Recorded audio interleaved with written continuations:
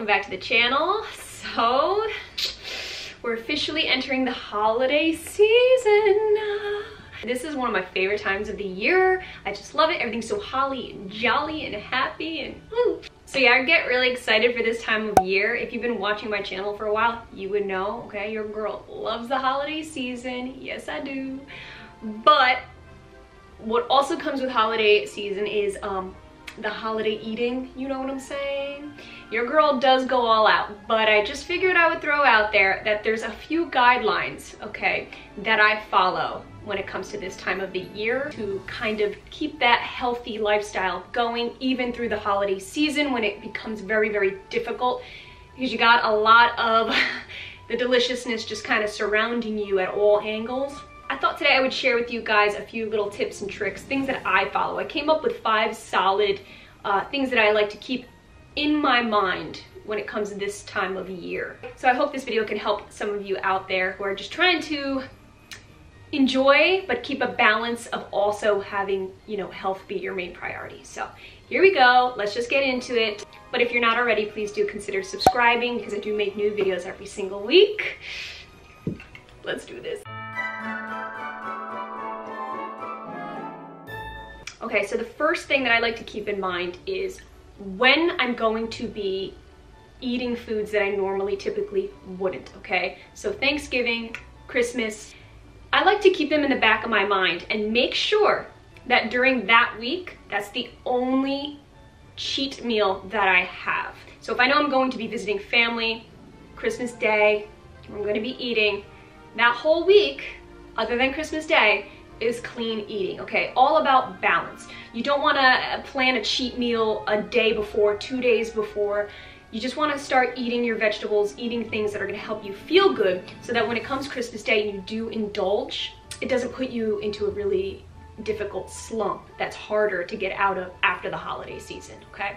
This is all about just being able to kind of have a balanced lifestyle so that you don't completely fall off and ruin all of the progress that you've made during the year. So that is tip number 1, is to just plan your cheat meals, your indulgences. Spread it out so that it's not touching the days you know you're gonna be indulging, like Christmas Day and Thanksgiving. The whole week of Thanksgiving's clean, light eating for me, then Thanksgiving Day, game on, baby, that's my cheat meal. Okay, tip number 2 is to find healthier alternatives when baking. If you're anything like me, the holiday season just means baking, okay? There's nothing like getting toasty and baking some goodies while it's snowing outside. That is something that I like to do a lot, all right? And that can add up, you know?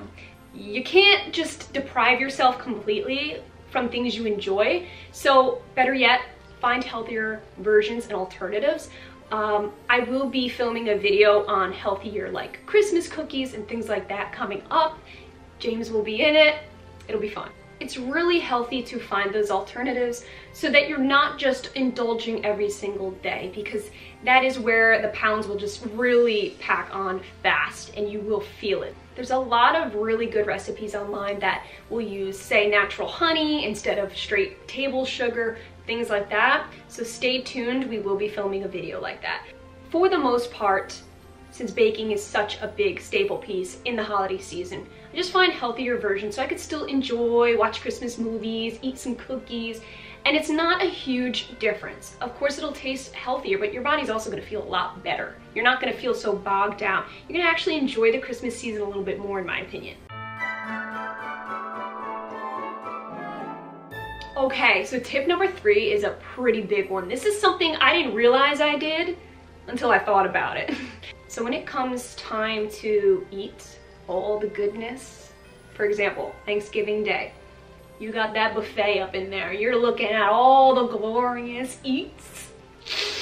What I like to do is first put the healthy stuff on my plate, okay? Create big portions of that, say the green beans, you know, all the healthy veggies, corn on the cob, throw that on the plate. Make that the first plate, you know what I'm saying? Typically people will pick the stuffing first, throw a couple pieces of turkey on, and just kind of fill up on all the bready things. That's fine. Like I said, you do you. It's the holiday season. But what I like to do is just kind of eat like the vegetables first, the healthier, lighter foods. This way it takes away that crazy hunger and I don't devour all the heavy carbs. So that is my rule of thumb. You could either fill up a plate first with all the healthy stuff, then grab your second plate with all the good stuff. Or the other option is to just simply check your portions, kind of make sure you have more of the green than anything else. You know what I'm saying? So that's a little hack I like to do, is just kind of fill up on the good stuff, and then I can indulge and not feel totally guilty, and I'll feel a lot better afterwards, not like, you know what I'm saying?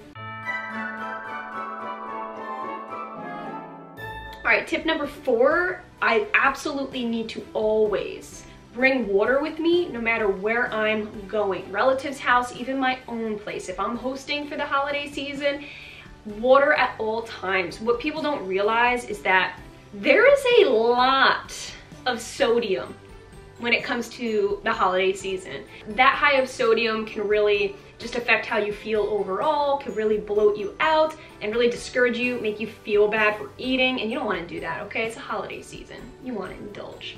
So what I like to do is just continue to drink a ton of water. Bring a big water bottle with you, especially during the winter when everybody has their heat cranked up.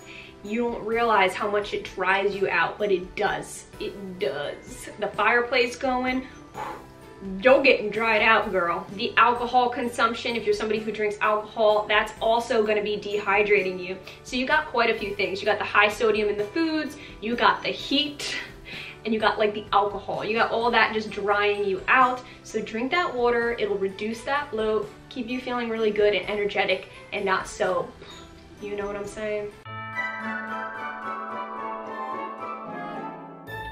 Okay, last tip of the day, something I do every single holiday, without a doubt. When I know I'm going to be eating a lot that day, I work out first thing in the morning, nothing crazy. It's not gonna ruin your day. In fact, it's gonna do the opposite for you. So by working out in the morning time, you're actually burning more calories throughout the day. So after you work out for the next like hour or two, your body's naturally burning at a higher rate than it normally would. You're upping your metabolism, and everybody's metabolism is different by all means, but you are upping your metabolism slightly. So working out has all those different benefits, also helping you just feel happier, and you're more likely to naturally choose the healthier options after you've worked out. It's just a psychological thing, and it's just how the human body works.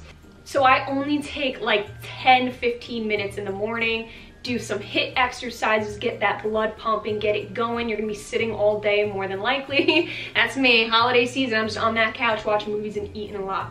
So it really does make a huge difference. If you just get that like 10-15 minute burst in the morning, you will feel so much better throughout the day, and your body's gonna thank you, okay? Your body's gonna really be like, good thing you worked out, girl, cause I'm feeling it now. Well guys, that was it. Those were my top 5 tips of things that I kind of incorporate during the holiday season, just to be a little bit more healthier, a little more conscious of what I'm eating, what I'm putting in my body. Again, girl, I do indulge, believe it. This is by no means a video to make you feel guilty about eating on the holidays, because girl, look at me, okay? I eat everything that I want to eat on the holidays. That is my exception. I don't care. I'm gonna eat it, okay? Cheesecake, cookies, all that stuff. These are just 5 tips that I like to kind of keep in the back of my mind just to help me out a little bit so that I'm not totally suffering after the holidays, you know? So it's good to just kind of keep some things in mind like this so that you don't completely fall off, and then it makes it that much easier come the new year to kind of get yourself right back in it.